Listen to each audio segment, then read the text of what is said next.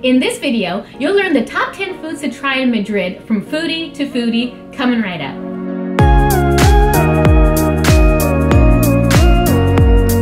Hi everybody, I'm Antoinette and welcome back to my channel.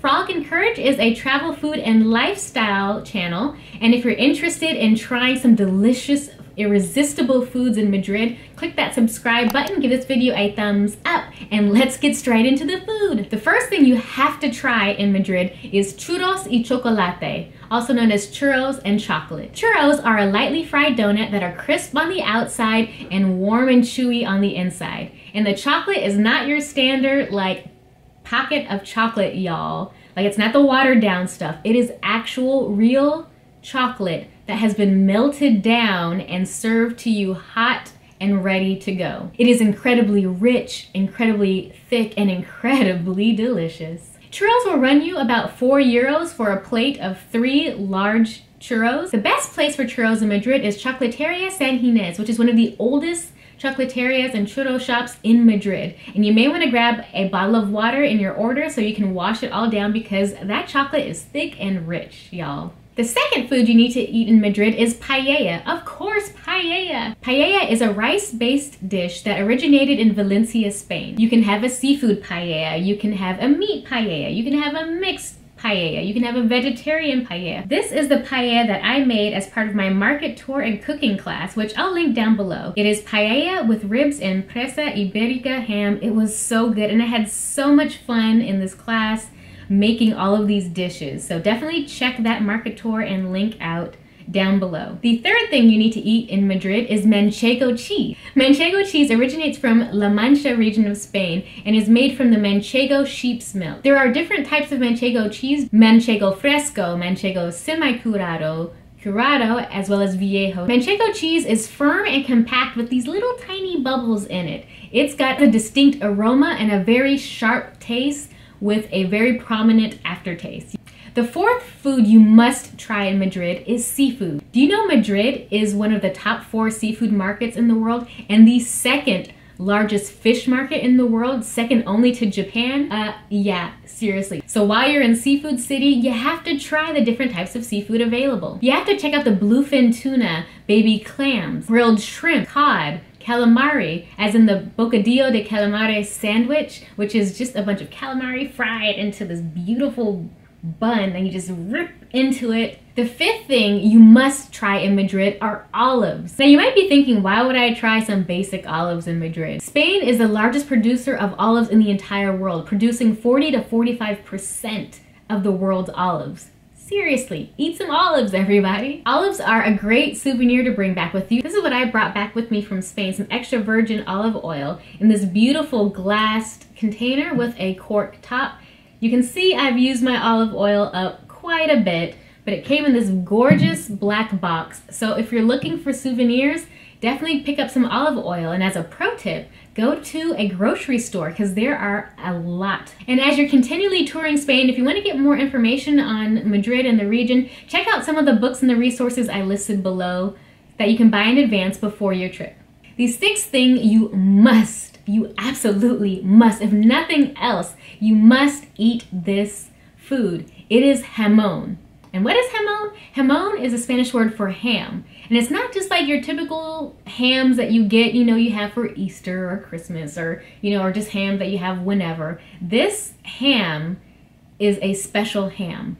It is salt cured and aged for years. There is a very strict process. Jamón comes from a certain region in Spain, and the pigs have to be treated and fed according to those standards, or it's not jamón. Jamón is usually served sliced paper thin, and you can just pick it up with your hand. It doesn't need to be refrigerated. It doesn't require cooking, and there are also 3 different colored labels, black, green, and white, that tell you what kind of process the jamón went through. There are 2 different types of jamón, jamón serrano and jamón ibérico. Jamón serrano has been cured for 1 to 1.5 years, and the pigs are fed cereal grain. Jamón ibérico is a higher quality ham that has been cured for 2 to 4 years and are traditionally fed acorns. They're free-range pigs, and a whole jamón ibérico can run you around $2,000. So this is probably the most expensive ham you will eat, but it is so worth it. And you don't have to buy the entire ham because it is, remember, sliced paper thin. So grab a sandwich, grab it in some of your side items, and you can still get all the flavor without paying the high price tag. If you're looking for a place for jamon, check out Mercado San Antone or San Antone Market. There is a large selection of jamon there in each of the different labels that I talked about before. So try a slice, grab a couple slices, and take some bread and some manchego cheese and head out to Buen Retiro Park for a beautiful picnic. The seventh thing you should try in Madrid is horchata, specifically horchata de chufa.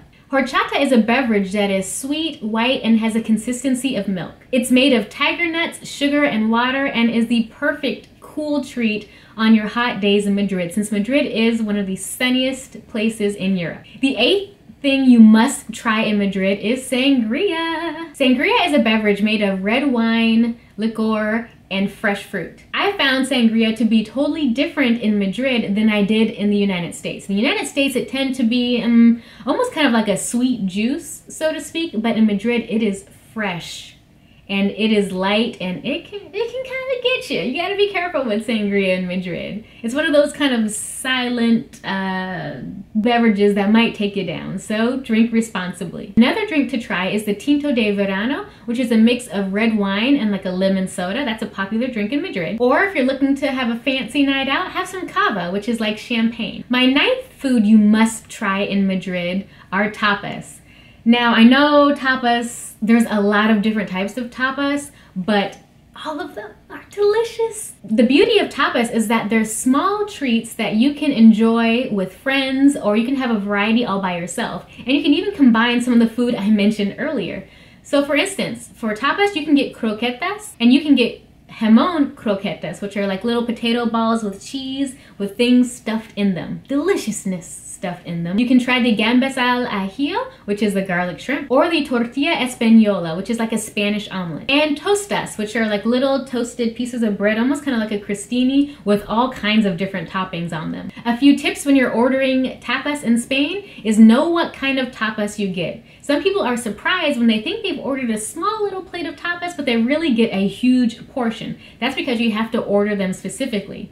There are things called raciones, which is essentially tapas the size of an entire dinner plate. If you're looking for a large portion, get a raciones of tapas. There's also a medias raciones. Basically, it's half the size of the raciones. And there's also just a traditional tapas, which is a small saucer size plate of food. And note that the cost varies. So if you're looking at a tapas menu and you notice that a tapas might be like $25, then double check the menu to see if you're not looking at a raciones versus the tapas size food.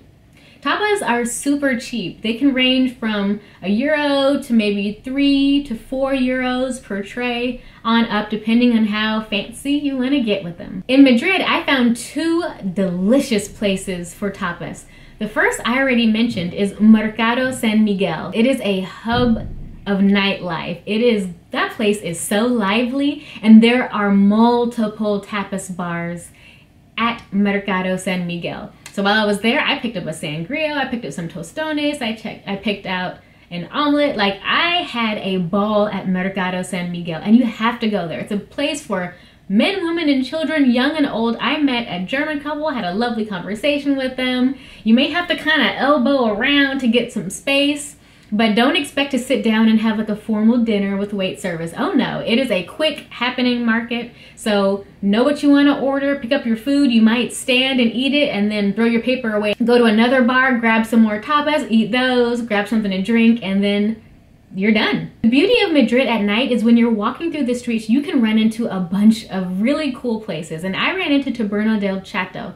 The tapas there were so delicious. I mean, you were talking about flavor on point. You definitely have to check out the Taberna while you're there. And this is what I got. I got essentially 2 different flights of tapas, each served in a unique way, and each had a really, really bold flavor.